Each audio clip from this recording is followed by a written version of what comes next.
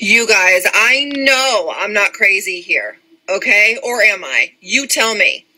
Because in this video that the Paranormal Princess just did, by the way, if you're not following her, you should if you love all things paranormal. She is talking about the Menendez brothers' home. And behind her, obviously, is the house. But if you look in that top middle window, something feels and looks off. So I went ahead and zoomed in and did a screenshot. And I'm pretty sure I see a face. Look there. That's either gotta be the spirit of Jose or Kitty, but to me, it looks like a man. Which, obviously, they were, and very unexpectedly. So I would assume that their spirits are unfortunately trapped in this home. And in the video, she states that she senses they are still there. Let me know what you guys think of this in the comments. I just need some insight on this because I feel like I'm losing it. And also in the comments of her video, people were saying that they could see someone too. Follow for all things horror. Did you guys see it? Did you see it? It's a pretty good shot of a ghost, isn't it? It absolutely looks like a man. I 100% believe that is absolutely Jose Menendez. But before we go any further, you know what to do. Please hit that subscribe button and give us a like. As always, such a big thank you to all of our patrons and our producers here on Esoteric Atlanta. If you would like to help support our channel and our work here on this channel, there is a link down in the description box below. And before we get into it, guys, we have a lot of colleagues and friends in this community of people trying to find the truth that have been massively affected by Hurricane Helene and are about to be affected by Hurricane Martin. And I'm going to be putting some information down in the show notes to help out Will Bird, as well as Jessa, who is one of his moderators. She herself has also been massively affected by this natural disaster. And we help each other out on this side of the aisle. And I know Jessa has helped me a lot with some research as far as my case with my stalker. Will Bird, as you guys know, absolutely did a phenomenal job covering my case with my stalker. And I can't thank him enough for doing that. I didn't ask him to do that. He just did that. And so I can't thank him enough. And I also want to say, before we get on to the video, hold on for a quick second as we give a brief little commercial for our live event, our paneled event. Not live, but it's going live. It's going live on Friday, October 11th at 11 a.m. Eastern time. That's New York City time. This is a panel event of surviving the dark side, of people who have been through the dark occult. So if you are somebody who likes the macabre or you like learning about the occult, this is definitely a panel that you don't want to miss. Ticket sales are down in the description box below. Most of the proceeds from the tickets go to the whistleblowers who have shared their stories. This is obviously on Gnostic TV because we can't have it on the YouTube. So hold tight for a brief commercial and then we'll get back to our programming.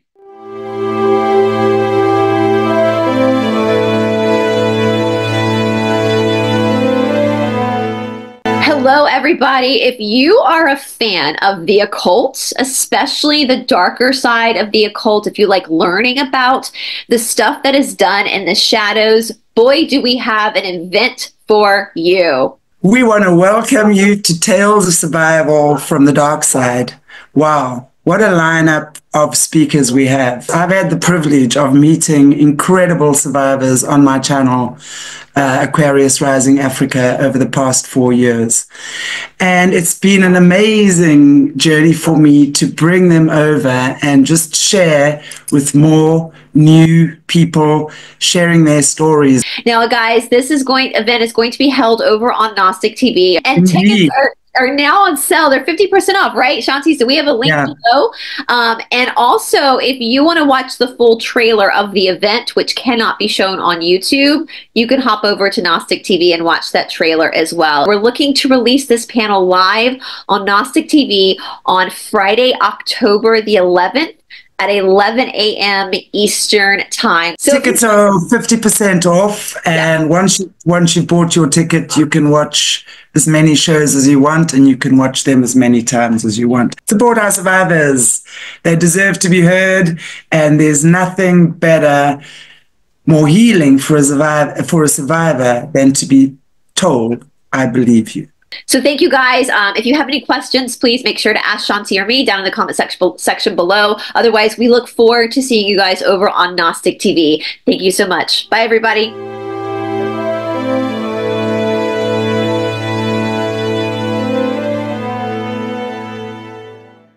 Welcome to Esoteric Atlanta. My name is Bryce, and today we're going to be talking about those Menendez brothers.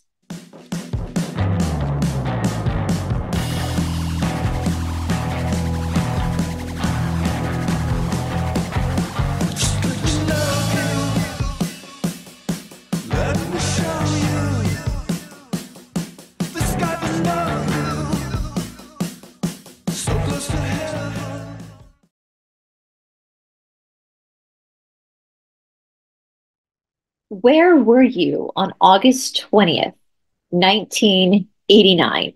I know for some of you, you probably were not alive yet. I was 6 years old.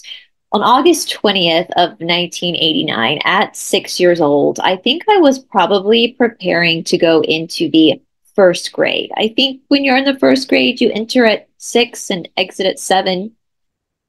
Regardless, for me, I don't remember August 20th of 1989. I do believe, however, that was probably the year that my family moved from Athens, Georgia, because I know that's the year that I started a new school, was the first grade. But nonetheless, in Beverly Hills on August 20th of 1989, Jose and Kitty Menendez were down by their two sons, Eric and Lyle Menendez. This unaliving would go on to be one of tabloid sensation. The nation of the United States would be gripped for years over what would cause two very wealthy young boys to unalive their own parents. And the story behind this event is as colluded and confusing and conspiratorial as any good tabloid sensation true crime could be. Now, this story has come back into the news because a few years ago, there was a docuseries that was released on Jose Menendez. Now, I have to be careful about the way that I word this story. As you guys know, on YouTube, we have to be very, very careful about the way we talk about certain sensationalized crimes, unless you are registered as a news network. So for those who have said there are some channels that can say these words, it's because they're literally registered as a news network. But for someone like me, I am not a news network. So I have to be very careful about the words that I choose to use when describing the alleged crimes of Jose Menendez.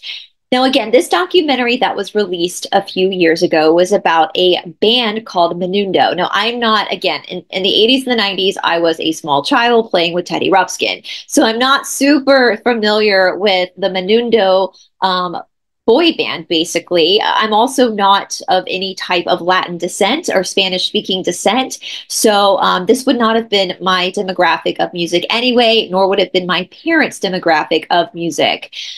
But it came to pass, basically, that Jose Menendez, as of recently, there have been allegations pointed at him that he was doing, we'll say, inappropriate things with these males in this boy band. Now, I'm going to leave it at that because, again, YouTube is crazy, but I think most of you guys do know what I'm talking about. And if you don't know what I'm talking about, you can Google Jose Menendez and Menudo Band, and you will find the documentary that I am referring to. You can watch that documentary and make up your own mind. In my opinion, the allegations that have been leveled against Jose, the late Jose Menendez, seem to be accurate. I'm going on the fact that this is probably true. And again, this changes the way that we perceive Jose and Kitty Menendez's unaliving by their own sons. Now, again, I was a small child when this all took place, so I was not paying attention to this type of media sensation. I don't even think my parents truly were paying attention to it, too. I mean, they had two small children, they were moving, my father was building his clinic, so I don't even think that they, if I can remember correctly, were even watching about this trial or watching this trial on TV, unless they just put me to bed early and they were watching it by themselves. Because in 1993, when this trial was starting to unravel, Court TV decided to air it.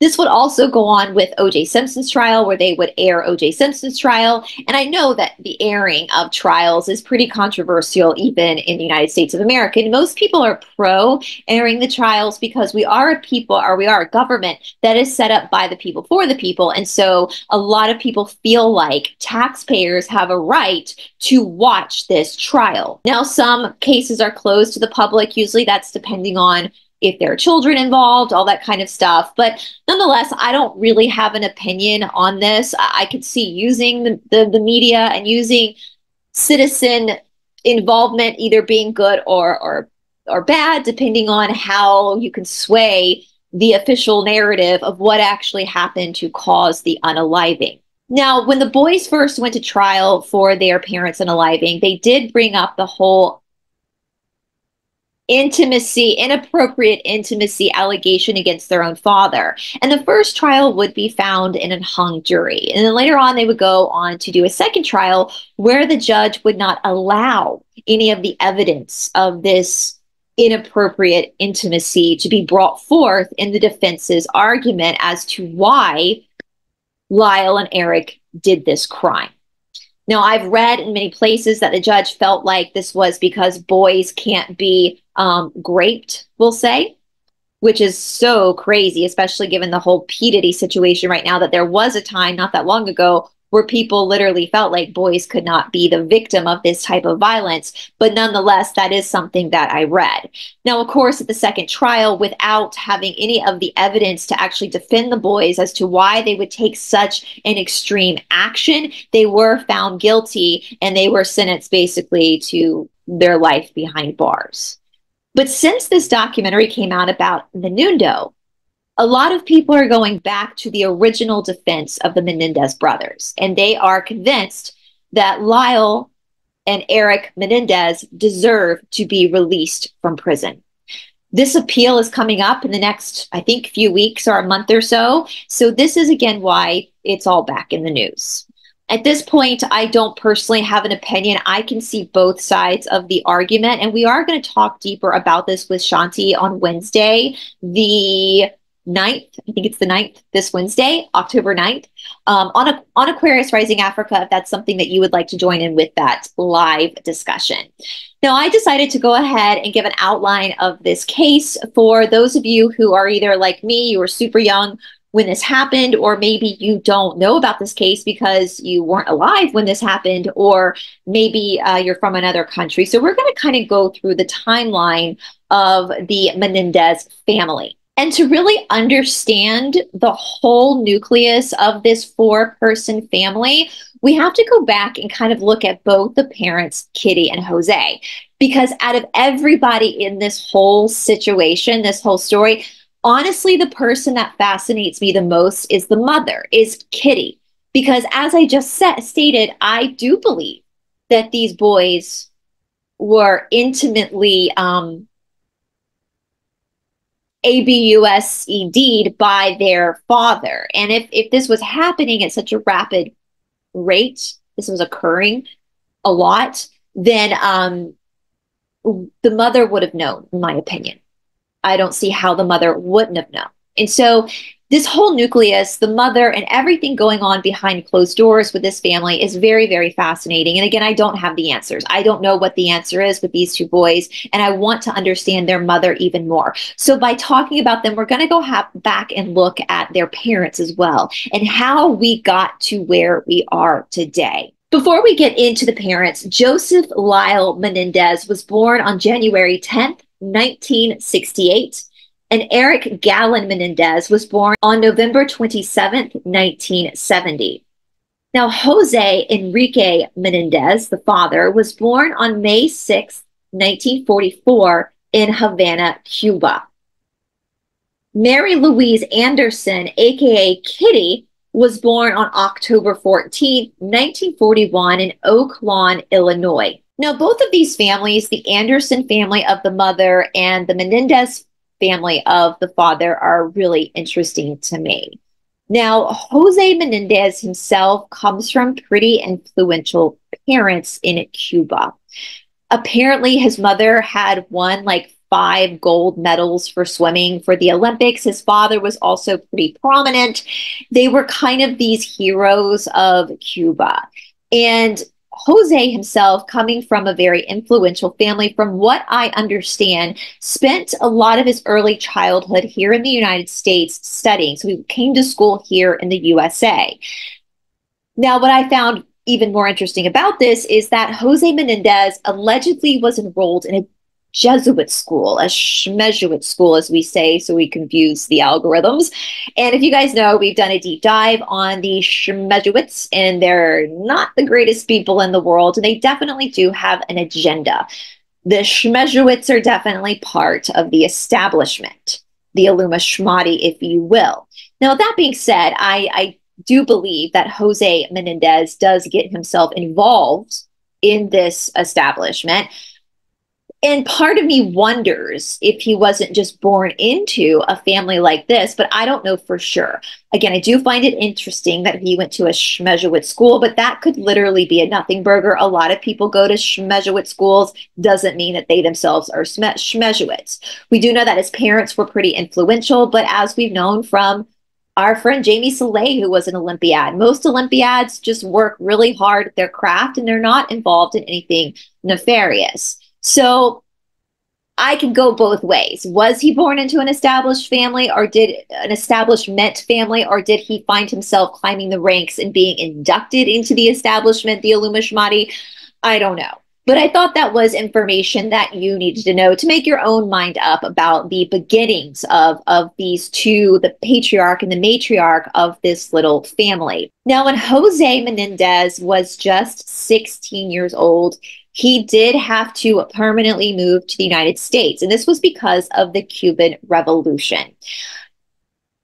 I thought about doing a deeper dive into the Cuban Revolution, but that would be just a series on its own. Most of you know exactly what I'm talking about when I talk about what happened in Cuba. A lot of Cubans did seek asylum in the United States after the fiasco happened with Fidel in Cuba. Now, from what I understand, his parents literally kind of avoided being, I don't know, persecuted by the revolutionaries for a while because they were famous and they were kind of these Cuban superstars. And so the realities of the Cuban Revolution did not affect Jose in the immediate way that it affected other people. And from what I understand from listening to other podcasts about Jose, and who's to know, this is just coming from different eyewitness accounts who knew Jose at 16. When he moved to the United States, he was not happy about it. He did not want, even though he had already been going to school in the United States, the fact that he could not get back to his home, I don't doubt that that wasn't traumatic. Like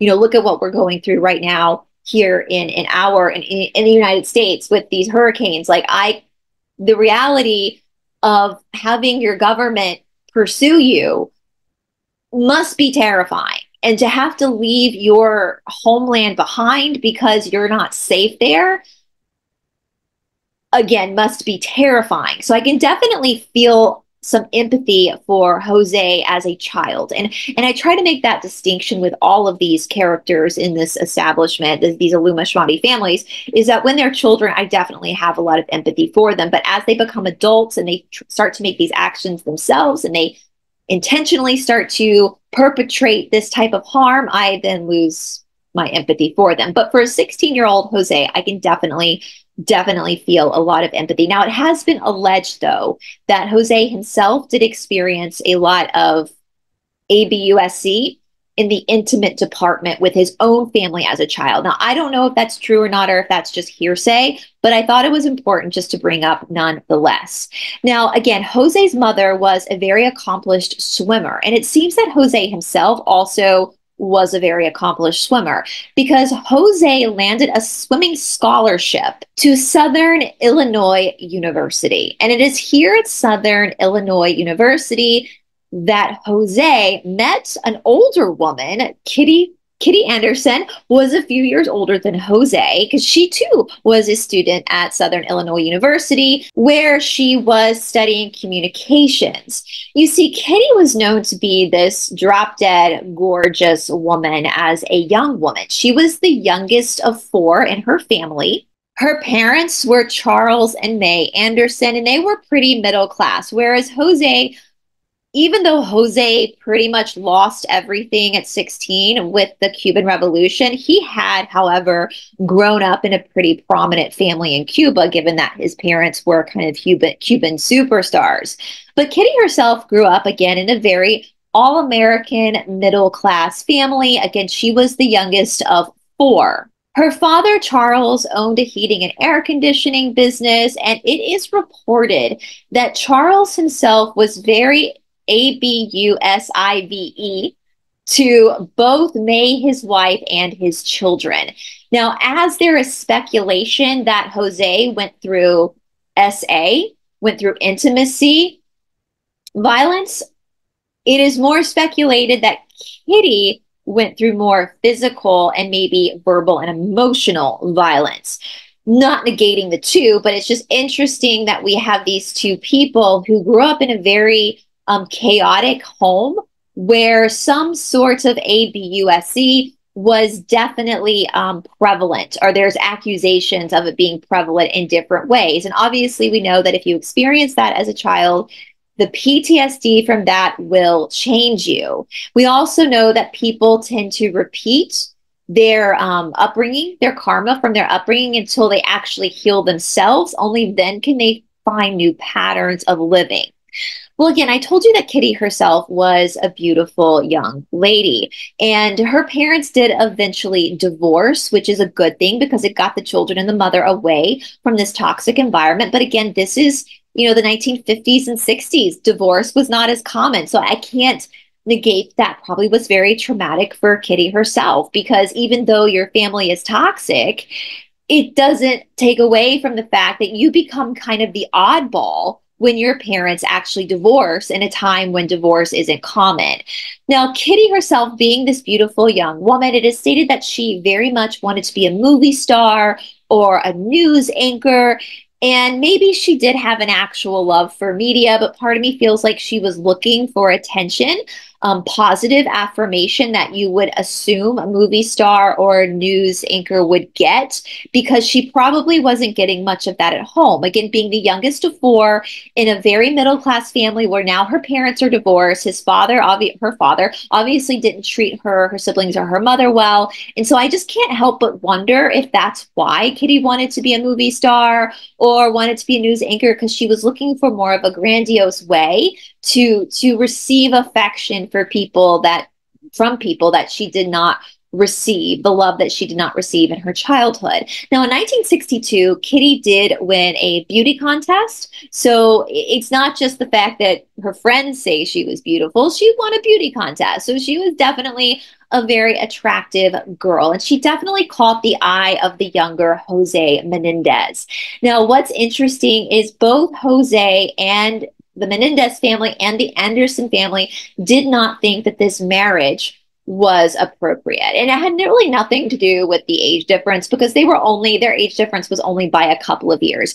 It's still, as a side note, I know I've said this before in other shows, I always get kind of baffled in relationships where the woman is older. I've always dated older. I mean, my boyfriend's 11 years older than me. My ex is 15 years older than me. Like, I've always been attracted to older men. And in my mind, that's like appropriate to have a man that's older, but it's always funny to me when women are older, because I don't know, I guess it's just, maybe it was how my mother was a year older than my dad, but I don't know. It's it's always funny to me that women are in some relationships are older. Maybe it's because for me personally, I want to feel taken care of by a man. Like I want to feel protected by a man as a woman. And if I'm the older one, then maybe I feel like I'm the one that has to be the protector. I don't know. Let the psychiatrist have fun with that one with me. But nonetheless, Kitty was only a few years older than Jose. So they were age appropriate for each other. So that really wasn't the issue that the families were having with this union. It seems like there were just a lot of concerns because they were really young.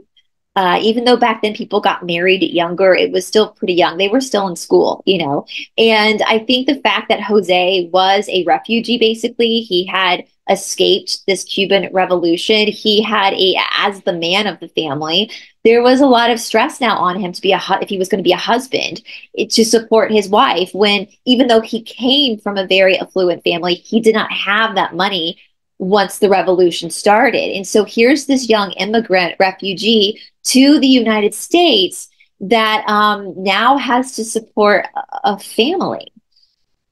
But nonetheless, Jose and Kitty ran off, they eloped, and they got married. Well, soon after they got married, Kitty was done with school, but Jose was not.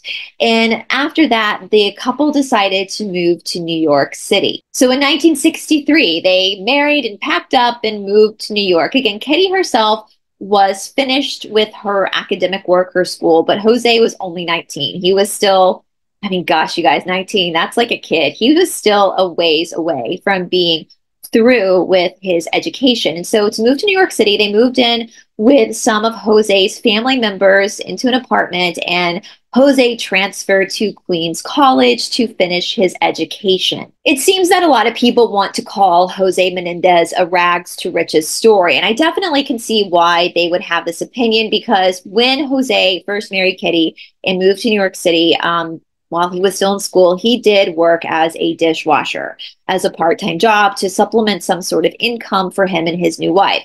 Although, again, I can see why people say it's a rag to riches story, but let's not forget that Jose did grow up with a silver spoon in his mouth. So it wasn't like he was achieving for something he didn't already understand or know. He was achieving to get back the wealth that he had grown up with, that his parents had lost, not to any fault of their own, but because of the Cuban Revolution. So I definitely believe that at this time of Jose's life, when he was working as a dishwasher and going to school part-time, was probably a very humiliating time of Jose's life. Definitely listening to podcasts about Jose, most people say he was not a very nice man. He was a very narcissistic man. And I definitely can see that this would drive him crazy, being this lowly dishwasher. And Kitty, his wife, was working as a school teacher at this time. So she was definitely the one that was bringing in the bacon, as they say. She was the one that was making the most money, but she wasn't in school, right? She had finished. So he was a part-time student and a part-time dishwasher. Moreover, over time, the couple did manage to make enough money where they were able to move out on their own as a young married couple. And in 1968, their first son, Joseph Lyle Menendez, was born. Now, it is speculated that he was named after his father, as Jose might potentially be the Spanish way of saying Joseph, but nonetheless, they did give him a very English name. I can't help but notice that might have something to do with the fact that of the time period they lived in, and maybe they felt like their boys would have a better shot at life if they did have more Anglican names, especially with the last name of Menendez. Or maybe it's just to honor the fact that Kitty herself was an Anglican. She was a white chick, right? Her maiden name was Anderson. So I don't know. I just felt that was kind of interesting. I'm sure there's some psychology there as to why he was called Joseph Lyle Menendez and not Jose Lyle Menendez, because as we know, he does end up going by his middle name, Lyle. And again, this was 1968. So at this time, even though the woman that Jose had married was a go-getter, she was a woman who wasn't afraid to work. She got her college, her university education at a time where it still was kind of strange for women to go to university, not as abnormal as generations before, but still wasn't super common for a woman to get a university degree. And she wanted to be an actress and she wanted to be on the TV. These dreams didn't change just because she got married. However, when she had Lyle, everything changed. because at the urging of Jose, he really wanted his wife, Kitty, to be the traditional stay-at-home housewife. Now, at this time, Jose was starting to make a name for himself. It turns out that when you are a narcissistic megalomaniac, you're pretty good at business. You know, that dog eat dog world is pretty much made for you. So Jose climbed the corporate ladder pretty quickly. So it did afford Kitty the opportunity to be a housewife. And honestly, the older I get, the more I would appreciate being a housewife. There's this really funny Ali Wong stand-up, this hysterical one where she talks about how housewives are the smartest women among us. And she talks about how when her and her friends go out in LA to go for a walk, and her friends start, they start talking down to these other women they see who are obviously housewives because they're out in their Lululemons in the middle of the day just taking walks and lunching.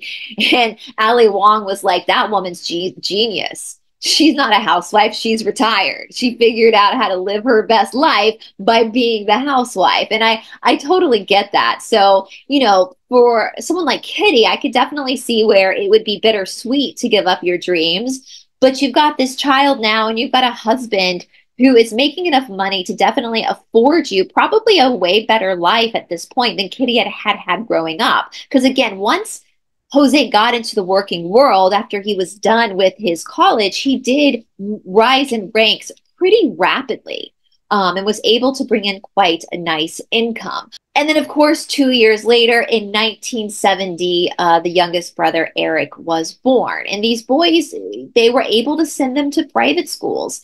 They were living in New Jersey. They had moved into the suburbs of New Jersey. And so they were able to send them to like a Princeton day school. Private schools, little kids. Private schools cost a lot of money. I grew up in a private school. I still am like shocked that even my parents will spend that much money to send their kids to private schools. It's not something to scoff at. So we do know that from the get-go of the birth of these boys, that there was a lot of money floating around the house. Now, Jose's job title is more like business executive. And I actually don't like those job titles because they can it's like kind of a catch-all phrase for a high-powered businessman. And in business is business, right? It doesn't matter if you're selling toilets or if you're selling musicians. It's business, right? It's about the numbers. And if you're good at numbers and you're good at striking deals, regardless of what the product is, you're probably going to succeed. And one of the podcasts that I listened to, that they talked about how driven Jose was to be this powerful, wealthy businessman, that it didn't matter what the product was. Like, if he was going to be selling lipstick, he would go into the job knowing nothing about lipstick, but he would study his ass off to make sure that he learned everything there was about lipstick so that he could be the best lipstick seller in the business. It was more about Jose fulfilling his own needs and his own ego, and probably a lot to do with the trauma of his childhood in Cuba that really kept him going. For example, he's worked for Hertz Global, like the cars, the Hertz cars. And then he ended up working for RCA Holdings. And this is where we start to get the music coming in. Because now Jose feels like he can step into a job where he is going to make even more money, basically handling and managing and selling musicians. And I want to be clear, like, even though there's obviously very nefarious stuff that happens in the music industry, aka the stuff going on with Puff Daddy, and of course the documentary about Jose Menendez and the Menendez band from the Latin American band. But when I talk about like the management of music, I want to be very clear, because as we move forward into our new world, as we start to clean things up when it comes to this nefarious group, we can't negate the fact that people who are good at selling are going to be good at managing record labels and managing artists. And a lot of times, like for myself, like right now, I personally am in the process of actually finding an agent and a manager for my YouTube channel. My boyfriend and I had a long discussion about it, and I feel like I need need representation at this point because it's getting so overwhelming and the jobs are getting so overwhelming that I can't do it all.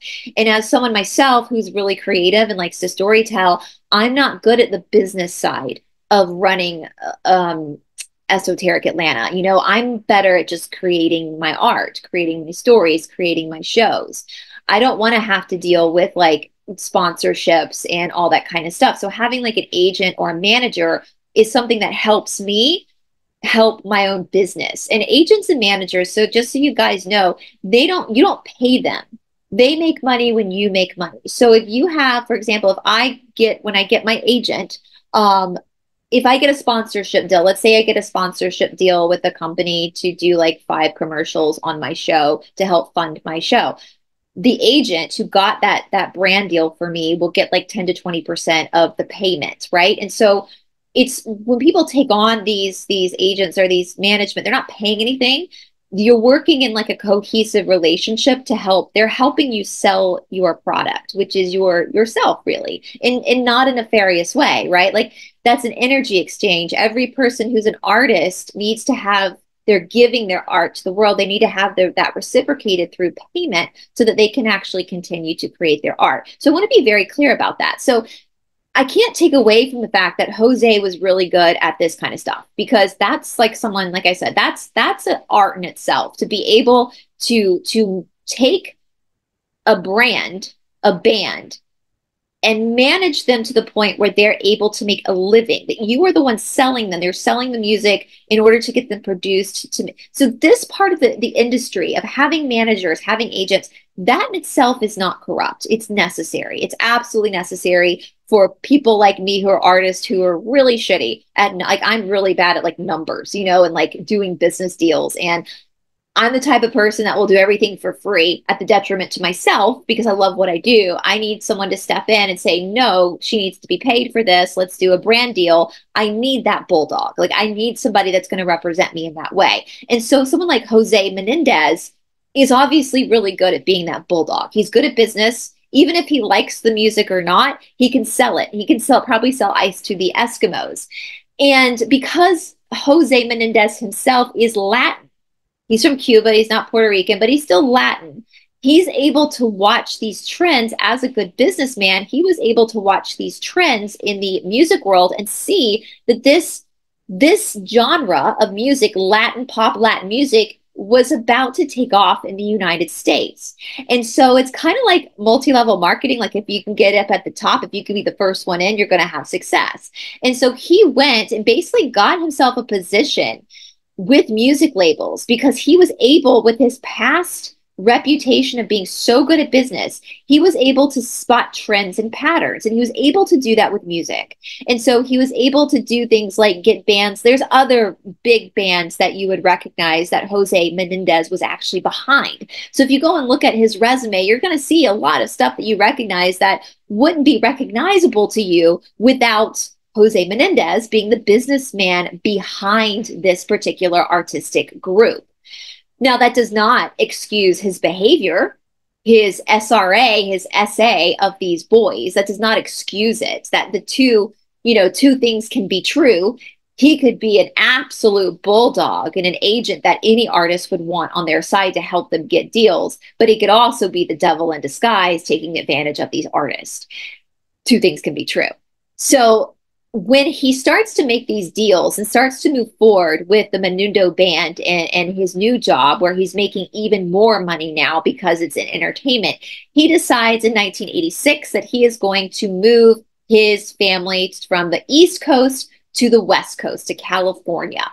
Now, first they moved to the suburbs of Calabasas. And most of you guys, if you're familiar with the Kardashians, you know where Calabasas is because that's where they lived at the beginning of their reality show. It's a very wealthy kind of suburb of LA. I lived in LA for a while. I never went to Calabasas, but I know where it is. And a lot of very prosperous people live in Calabasas. Now, there is speculation that the boys themselves were getting into trouble, breaking and entering, stupid stuff that kids whose parents are millionaires don't need to be doing. And for me, this obviously, their legal issues with breaking and entering probably were a sign of begging for help. Because I do believe they were being intimately violated by their father for their whole lives. I absolutely do. And I think they were being physically and emotionally and verbally also violated as well. I don't think it was just SA or, you know, intimacy. I think that they were just full on being ABUSED'd. I think this was a problem in the Menendez house. And so as the boys were getting older, they're being taken from their family and their friends in the East Coast, and now they're moved to this new area in the West Coast. I absolutely think it was a call for help. But nonetheless, they ended up moving the boys from Calabasas directly to Beverly Hills. Now, at the time of the moving, Lyle was 18 and Eric was 16. So Lyle was absolutely done with his high school education, looking more towards college. And I do believe he did do a little time at Princeton at the Ivy League school before the unaliving, before August 20th of 1989. There was some issues with plagiarism, all that kind of stuff. Again, I do think that was an outcry of help. I think these boys had been displaying behaviors that they needed help, and help was just not being provided. Now, Eric was 16 when they moved to Beverly Hills. And so he enrolled at Beverly Hills High School, which is a very famous high school that a lot of very wealthy children, a lot of children of actors, all that kind of stuff went to. Now, it's interesting because Beverly Hills High School is full of a bunch of exceedingly wealthy children. We look at country club sports. Now, I grew up being forced to play tennis. I hate tennis. My sister was really good at tennis. She actually played in the U.S. Australian Junior Opens in the early 2000s. That's why I spent a lot of time in Australia. Love Australia. But tennis is definitely a country club sport. And Eric ended up being ranked 44th in the nation in the tennis. He was an incredible tennis player, like an incredible tennis player. And, you know, with sports, with anything in general, if you love something, and I believe if you want to do something and you put your mind to it, you can do whatever you want. But there is a point in any type of craft where there is raw talent. So even if you have raw talent, you still need to nurture that talent and work at it. And we know Eric was very, very strict with his coach and really worked on his craft of tennis, but there was definitely raw talent there as well. There's a lot of thinking in tennis, a lot of placing the ball, fast thinking, fast moving. So that's pretty impressive that he had this ability to be this athletic in the game of tennis. Now, if you watch the latest, I think it's Netflix Monsters, I've watched part of it. They show scenes where Jose throws temper tantrums at tennis events because Eric would mess up. And a lot of people say that's exaggerated, and I agree with that, because tennis, like golf, if it's a country club sport, it's a very quiet sport. It's not, there's no screaming and yelling and shouting like there is in like basketball or football. It's very quiet. So it's you can hear the ball being hit back and forth and people clap after there's a score. You don't see a lot of people pitching fits. And if you do see that, usually they are removed from the stadium. So I don't think that Jose would have actually done that at the stadium or at the court, at the tennis court, because he wanted to give this appearance of being this very wealthy elite family. And so there's certain behaviors that you display in public if you're of this certain caliber of people, especially at sport, like country club sports like tennis or golf. But I have no doubt that Jose might have thrown temper tantrums about mistakes Eric made in tennis matches back at the house. That wouldn't surprise me at all. You know, that any dropping of the ball or any points scored against Eric, I'm sure would have been completely scrutinized by someone like Jose Menendez. So I just wanted to make that clear with that Monsters documentary. I don't believe that there was ever a situation where Jose displayed his violent tendencies at a public tennis match. It probably, again, happened at their house afterwards. Now, as Jose became more and more powerful and richer and richer and richer, he definitely displayed his power in more ways. The boy who had been head over heels in love with the young beauty queen from his university turned into a man that was never faithful. Jose had allegedly a lot of mistresses, including a long-standing mistress for 8 years in New York City. Now, the show Monsters, going over Lyle and Eric Menendez stories, do claim that Jose himself was bisexual. I'm not so sure that I believe he was bisexual. I do know that he was involved in certain rituals involving the raping of little boys and boys in the music, the record label. But the reason why I say I'm not convinced he was actually bisexual is because I believe that what Jose, in my personal opinion, as it stands right now, what I believe Jose Menendez was doing was actual ritual, satanic ritual. And there is a difference between satanic ritual and intimacy on a consensual level, if that makes sense. Again, I'm trying to be very careful with how I say this, guys. I wish I could just say the words, but I can't say the words because of YouTube.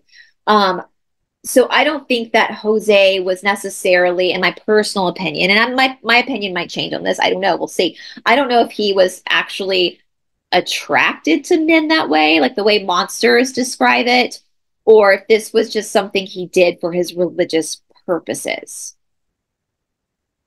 Because we know that grape was involved.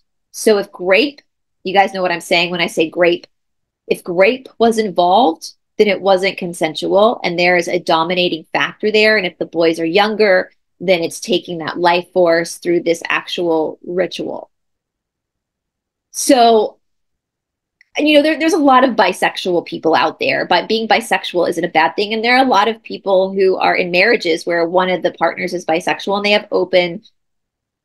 I've talked about my belief of open relationships. I'm not really into that, but you know, to each their own. But even if there is an affair outside of the relationship, if you're a man who's bisexual and you're married to a woman and you have an affair outside of the marriage with another man, even if it's not open, that other man is probably an adult and it's consensual between the two men, if that makes sense. Whereas this, we're not seeing any signs of that. So that's kind of why I have the opinion that Jose was not actually bisexual, but was more acting out his religious beliefs, because most of the people that we know he had affairs with were women. So I don't know. If you want to talk about that in the comment section, just be really careful with how you talk about that because YouTube does not like the subject at all. Anyway, as Jose became more and more and more powerful, Kitty became more and more and more depressed. I don't think, again, as I stated at the beginning of this video, one of the people in this whole situation that I am the most fascinated with is Kitty, because I don't understand how a mother could allow for her husband to do this to her children, to grape her children. And the rate at which this SA was happening, she would have almost had to have been aware, you know? Jose, in my opinion, for Kitty, and again, I don't know these people. This is just my speculation based on my research, listening to multiple podcasts from people who knew them. I think Jose was kind of like Kitty's kryptonite. I think she was like addicted to Jose. Going back from her college years, her university years, where she fell in love with this tall, dark, handsome man with an accent. You know, I don't blame her. He was a tall, dark, handsome man with an accent. And she kind of fell for that. And then he became I'm sure he was charismatic. I'm sure that there was something very alluring about him. And then they got married and then he started to build this empire. And I think in the beginning of their relationship, there probably was a lot of love bombing. And I'm not trying to excuse Kitty's behavior at all. Some of the stories that we hear about Kitty from her friends and family, it's very concerning. She obviously herself was not a good person. She was still a person, but there's some questionable behaviors of hers as well.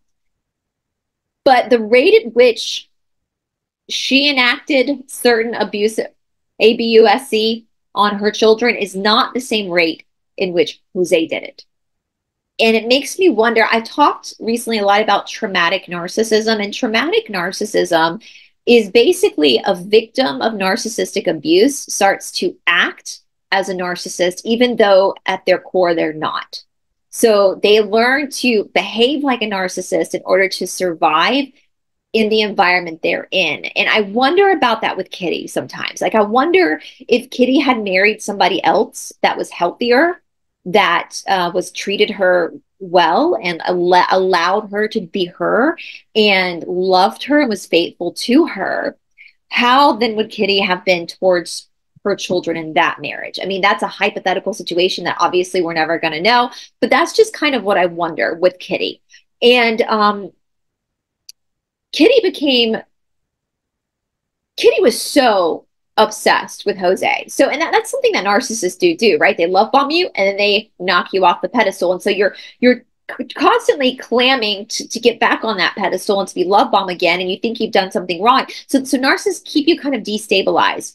And if Jose is making all this money and is affording Kitty this luxurious life beyond anything that Kitty had grown up with, was she free to divorce him? I mean, nowadays, yeah. I mean, California, I don't know what California was like in the 80s and the 90s, but I know now it's a no-fault state. Like in Georgia's a fault state. So like if Kitty and Jose lived in Georgia, she could have totally divorced his ass and taken his whole estate from him.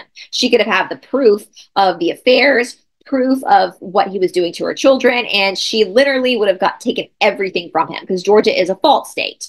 People are at fault. My mother, I believe, walked away with like 70% of my father's assets when they got divorced. You know, Georgia don't play like California plays. So I wonder if Kitty also kind of neglected to acknowledge what was happening in her house, because to do so would mean to go against Jose, and that's like her drug. You know, Jose is her kryptonite. It's a thing that she's the most obsessed with.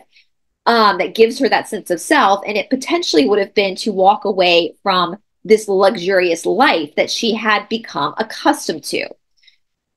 Now, Kitty, towards the end of her life, was completely addicted to drugs. I know I can't say that word that much.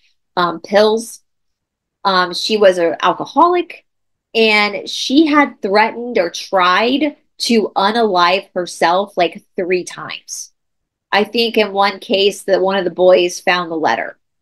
So this woman was incredibly mentally unstable and very dependent upon a husband who frankly was not good to her at all.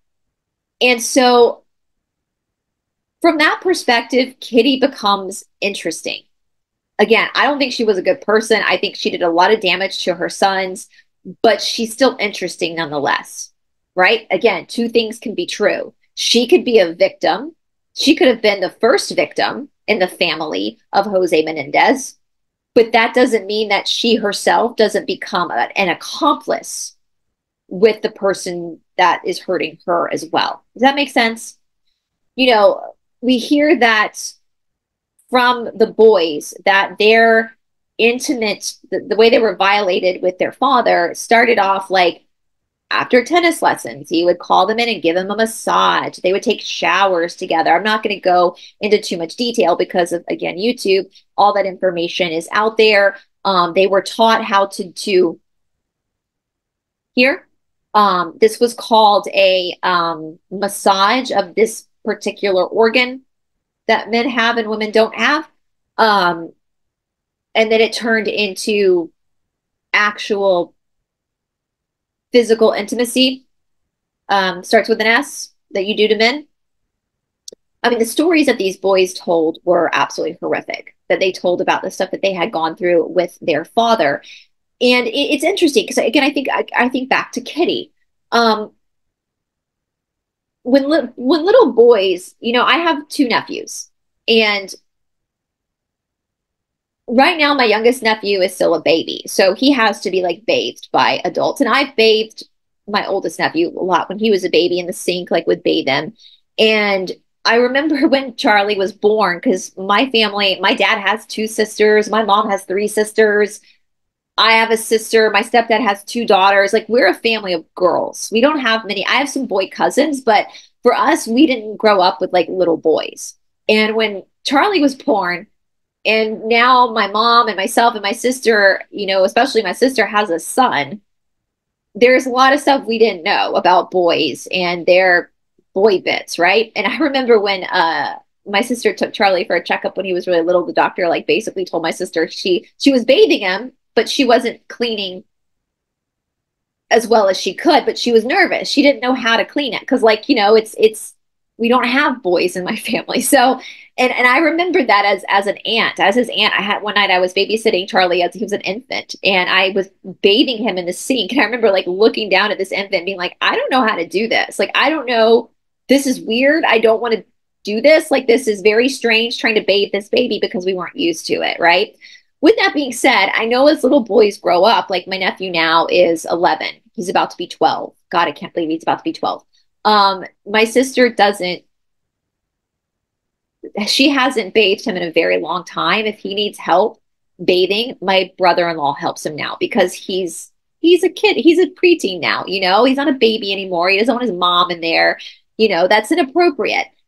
And my point in saying this is like when Eric and Lyle were little boys, I'm trying to like understand from Kitty's perspective. Like when they were 6, 7, 8 years old and this inappropriate behavior started with their father, could it have been a misunderstanding at first with Kitty? That if Jose was in the shower with his kid, you know, I might think, okay, if that's my partner and our son, then, you know, he's helping our son. You know, I'm the woman, I'm the mom. So my husband, the baby daddy, he's the one that's going to show the boys like how to clean themselves, right? Maybe it's more appropriate. At that age, when you start to become aware that you are different from your mom or your sisters, you know, at a certain age, like, you know, when kids are really, really, really, really little, you can like my oldest nephew and my oldest niece are like a year apart. And when they were really little, they would take baths. We would bathe them together in the bathtub because they were so little. They had no idea that they were even really different from each other. They would just play with their toys in the bathtub and we would bathe them. And then, you know, they were so little, but now that they're older, they don't do that anymore. They haven't done that together in a long time. So do you guys, I feel like I'm blabbing on, but do you guys understand what I'm saying? Like there's some gray area here.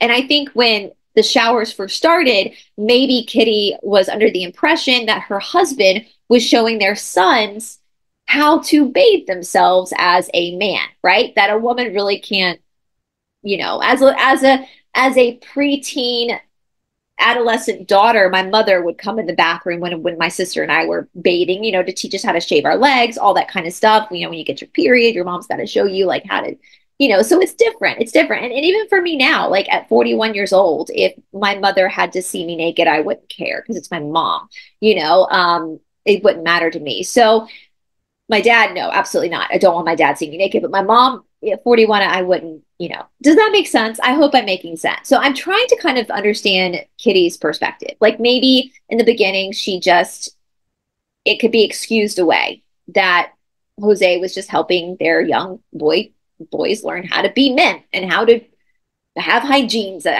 as men, you know? And, but because at the rapid rate at which this was happening, she would have had at some point to realize what was going on. And I can't help but logically, and I want to be careful how I say this too, because I don't mean any disrespect, but I'm just looking at this case and trying to, again, figure out, again, Kitty, there would have had to have been blood. I hate to be blunt about that, but for the insertion to happen, there would have had to have been blood.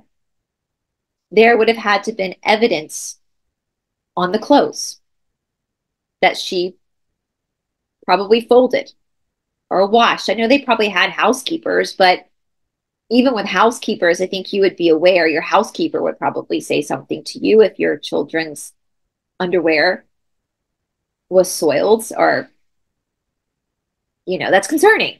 Even if it isn't something that like graping going on, maybe it's just a sickness that's concerning. That's the colon attachment. Is there something going on with the colon? Do the kids need to go to the doctor?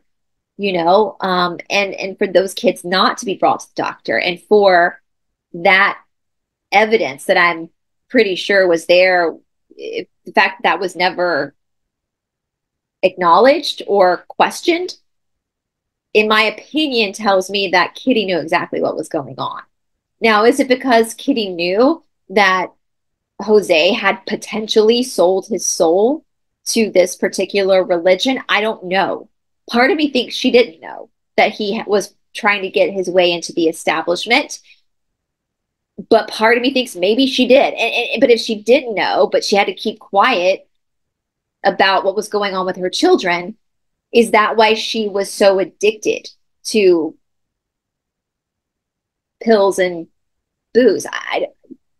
The psychology behind Kitty is just incredibly fascinating to me. And again, I don't, I'm not a parent myself, but again, I am an aunt. And so the closest thing that I can compare children to is my own feelings for my nephews and my nieces. And there is nothing that I would not do for those children. If someone was hurting them, I would want to take care of that. If I was with a partner that was mean to them, I would leave that partner. There's nothing that I would do to not protect them. So for Kitty to not protect her own children and to be obviously showing signs of distress and trauma herself is really fascinating to me. And I think one of the boys actually even said that she loved the money too much. She couldn't be a mother because she loved the money too much. Now, it was Lyle that actually, as I alluded to, Lyle is the one that made accusations against his mother for also being violent towards him and inappropriate. When he was 11 to 13 years old, he explains about how his mother, with nothing on, got into bed with him and wanted him to, touch her, basically. I'm trying to be careful about how much I say. He claimed that with her. He also claimed that she would kick him from room to room. And I don't get this, you guys. I was talking to somebody about this yesterday. I grew up in a pretty toxic family as well. And there was definite SA going on and stuff like that. But there was I didn't grow up in a family that hit. Dad did not grow up with that. My sister and I never hit each other. We never. So the fact that there are families where this happens on a regular basis is baffling to me. But I can't help but wonder, because I believe Lyle, if that physical kicking and grabbing by the hair, if that wasn't a part of her childhood, that she translated onto her children, right? That's maybe what her dad did to her. I don't know. This is me speculating. I don't know. It's just the complexities of the human mind is just something that I think we'll be studying for the rest of our existence as humans, because it's complex. It's confusing. We also know that Kitty was aware of what was happening to her sons because of the testimony of two of the cousins of Lyle and Eric. Diane Vander Molen is a first cousin of Lyle and Eric, and she claims that in 1976, so in 1976, Eric was 6 and Lyle was 8 years old. And she claims that while she was spending the night at her aunt and uncle's house with her cousins, that the boys confided into her what was going on and asked her if her dad did this to her. Allegedly, she then went and confronted her Aunt Kitty about this, but it was never, Kitty just kind of dismissed it. It was never, there was never any further investigation into the claims of these children. We also know that their cousin Andy Cano spoke about the massages that the boys talked about getting. So he was aware that there was something going on. And then there were pictures that were brought up in the first trial that were inappropriate of these little boys. Now, there is another picture that wasn't shown in the trial that I'm going to show right now that I noticed when I was just doing research myself, because obviously the pictures that were shown in the trial would be considered CP. And so they're not available online, which I absolutely agree with. I know people might say that's censorship, but when children are involved, that's not fair. They don't need to be online. But there is another picture that I came across when I was doing research and looking at pictures of Lyle and Eric when they're little boys. And I did notice something in this particular picture that I thought was really gross and really inappropriate. But it might be something that people miss when they first see this picture, especially if they're not looking for signs of SA. And so I'm going to show that picture now. Let me know. Don't put what you see in the picture, but let me know if you notice it in the picture as well.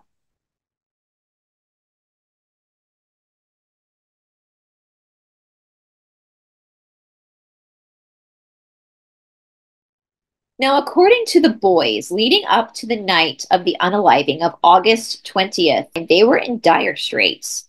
They literally felt like their life was about to come to an end. Now, a lot of people have questioned the psychology behind this because they were old enough to go out on their own. And I understand what people are saying, like, was it diabolical for them to do this to their parents? And I don't know, maybe it was, but I do know a thing or two about psychological torment.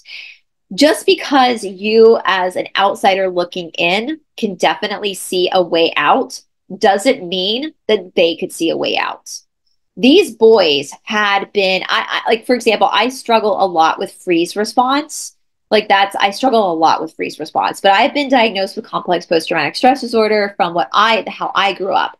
So I definitely understand mentally where these boys were. What seems like a clear path that they could just leave. They could go get a job. They had connections. They could start supporting themselves. They had each other. They had family members who believed them and supported them. Just because we see that in somebody who's been massively tormented, they don't see that because they have become dependent upon the person who is violating them. That is a deep psychology that I definitely am not qualified to get into, but I definitely understand it. And so I really want people to understand, just because you see a clear exit for these boys does not mean these boys see a clear exit. Now, these boys grew up richer than most of us will ever even comprehend. We're talking about wealth that you find in the 1%. Yeah. So these boys had been accustomed to a lifestyle that most of us are not accustomed to. And that could be part of it as well. Now, this does not mean that they were like Kitty and they stayed because they loved the money. This is probably because they felt like their only chance of survival physically was to stay, because their father was the one that was financially providing for them. When you've grown up and you don't know that there are other options, that you can go and rent an apartment for cheap, or there are places, hospitality houses, shelters you can go to, when you don't know that, and the consequence of perhaps leaving your family could result in you being homeless, and you don't know, you've never been taught like how to work a menial job in order to provide for yourself, then I can definitely see how you would feel trapped. You would feel trapped. And plus the anger and the hurt, physical hurt, the emotional hurt, the mental hurt that you have gone through your whole life at the hands of your father could definitely cause a lot of resentment.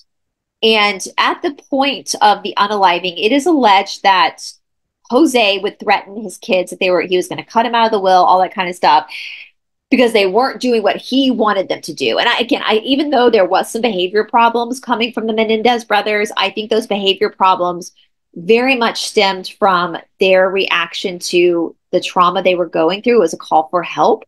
Just like Kitty, if you had taken the Menendez brothers and placed them in another house with a healthy family, they probably would not have done any of the things that they did, including the unaliving. They probably would not have been breaking into people's houses. They probably would have been very healthy boys who did the right thing. And, I think they were just victims of their circumstance, if you will.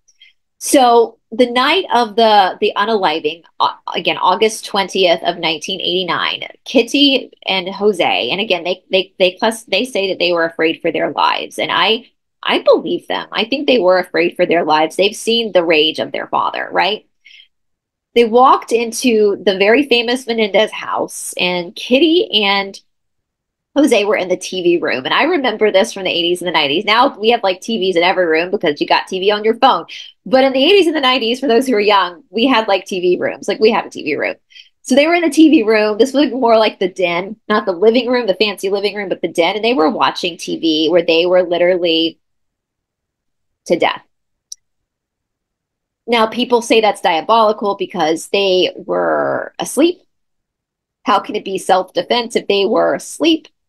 But this is, again, where it gets nuanced and complicated, yeah? Now, after it happened, they do say that the boys kind of hung around the Beverly Hills mansion waiting for the police to show up because they thought for sure the neighbor heard what was going on. But when the police didn't show up, they actually went out and tried to go buy a movie ticket for the Batman movie that was out in order to have an alibi. But the only problem is the ticket didn't work because they couldn't backdate the time. You know, like maybe it would have been better if they had bought the ticket beforehand. But nonetheless, they had the ticket and then they just tried to go to Santa Monica to like a food tasting event to have like people saw them there. It's an alibi, right? When they came back to the house, the police still hadn't been called. And so Lyle and Eric decided that they were going to call the police themselves and claim that they had just gotten home and this is what they walked into. The first suspects for the Los Angeles Police Department were the mob.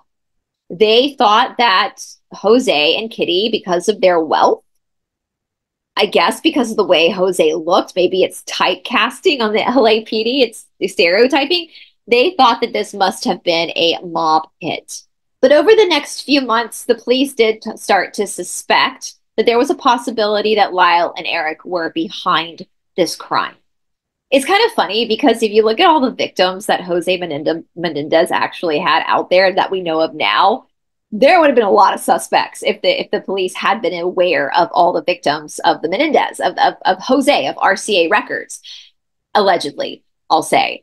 And the media tried to portray, after their arrest, the media tried to portray that Lyle and Eric unalived their parents in order to have access to the money. Now, again, Lyle and Eric weren't sure if they were going to be given the money. Now, with that being said, in the United States, if you're the child of a very wealthy person and that person doesn't leave their estate to you, 9 times out of 10, if you contest the will at court, the state will overturn the will and give the child the inheritance anyway.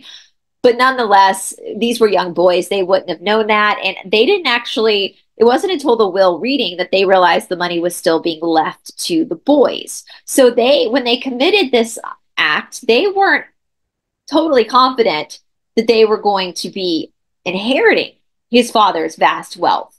Now, once the inheritance was given out, a lot of the media like to say, oh, they were spending money like crazy. They were paying for all these trips and using chauffeurs, and they were, buying Rolex watches, and Eric paid for a private tennis instructor.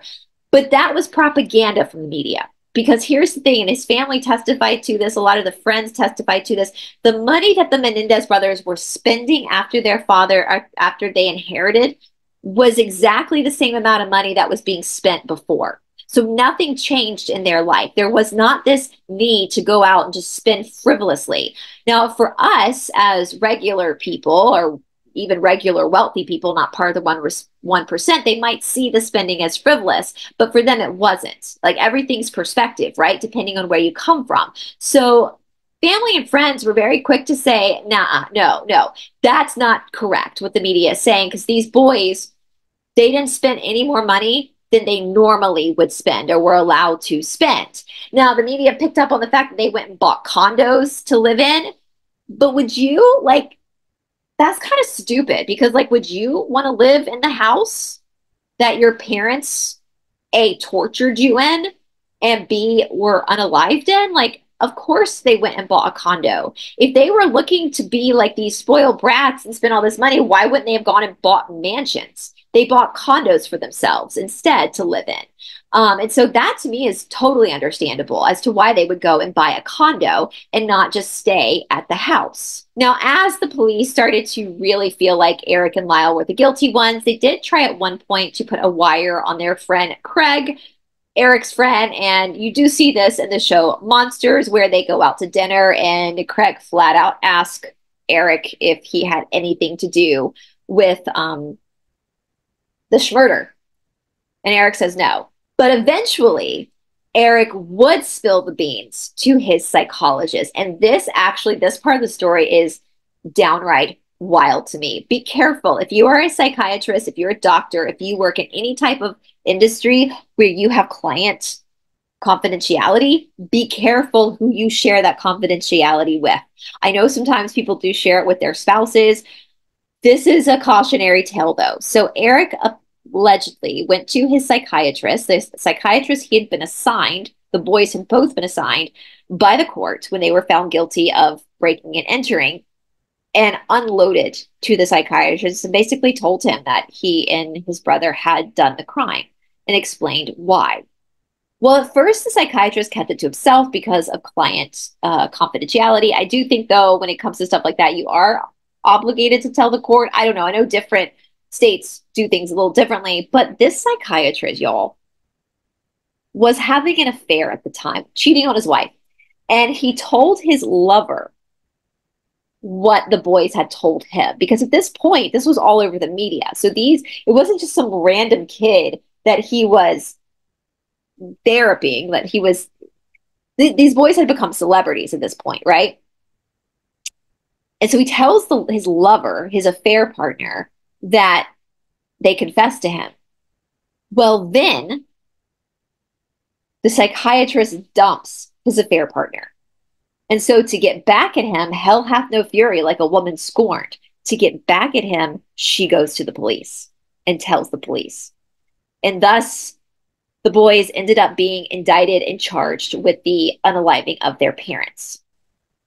Lyle was arrested on March 8th of 1990, and Eric was arrested on March 11th of 1990. The boys still to this day are grown men, because they've been in prison for a very long time, maintain that they did this crime out of self-preservation, that they were victims of their parents. And as I stated at the beginning of this episode, the reality of their claims have now come to surface with the claims of others, especially the Menendez band, of what Jose Menendez was really doing. And now, in October of 2024, we all kind of sit on pins and needles, wondering if these boys are going to get an appeal and are going to get their conviction overturned. And after all these years, these decades behind bars, are they going to be freed for this crime?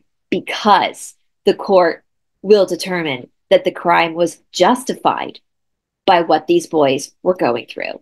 So again, you guys, join us on Wednesday the night at noon, 12 noon, either on Aquarius Rising Africa or Solutions with Shanti, where we're going to be going through this case. Shanti has some really good opinions on this case. I can't wait to hear y'all's opinions. And just be careful in the comment section with how you word this. But yeah, this is where we stand, you guys. All right. Have a wonderful day. I'll talk to you soon.